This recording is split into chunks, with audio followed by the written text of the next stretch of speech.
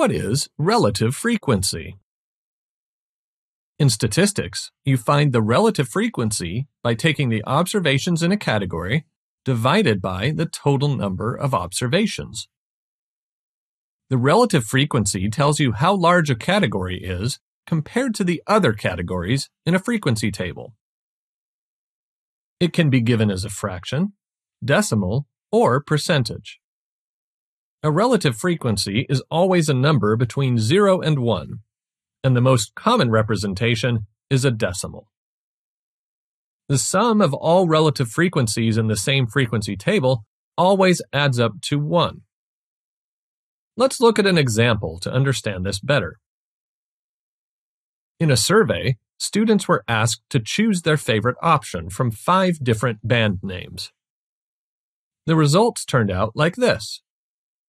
27 voted for the geometries, 13 chose the graphing gurus, 5 liked the vectors, 94 voted for the binary beats, and 11 preferred integer funk. Notice that the binary beats got the most votes, so you can already tell that this was the most popular band name. To find the relative frequencies here, you'll calculate the proportion of votes each band name got out of the total number of votes. In order to find the relative frequencies, you need to know how many students were asked to vote. You were told there were 150, but it would be smart to sum the frequencies to double check. So, add a row to your frequency table for the sum of the frequencies. There were a total of 150 votes, as expected.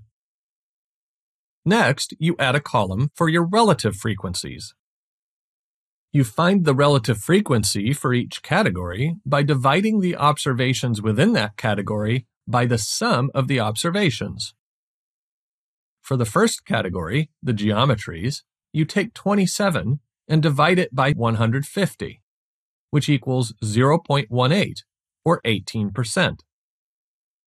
Next, for the graphing gurus, it's 13 divided by 150, which approximately equals 0.09, or 9%.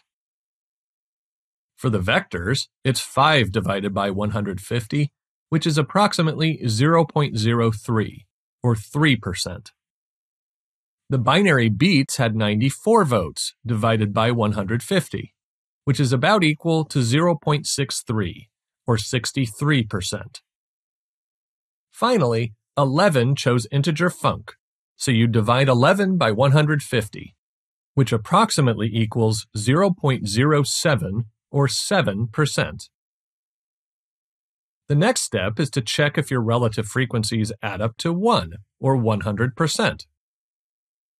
This time they did, as they should. But they don't always. This last step is important because you often round your answers. So if you notice that it doesn't add up to exactly 1, take a closer look at how you rounded the answers and make adjustments where necessary. The relative frequencies you added to the table help you understand the distribution better. Here, you notice that the clear majority, 63%, preferred the name the binary beats, while only 3% liked the vectors best.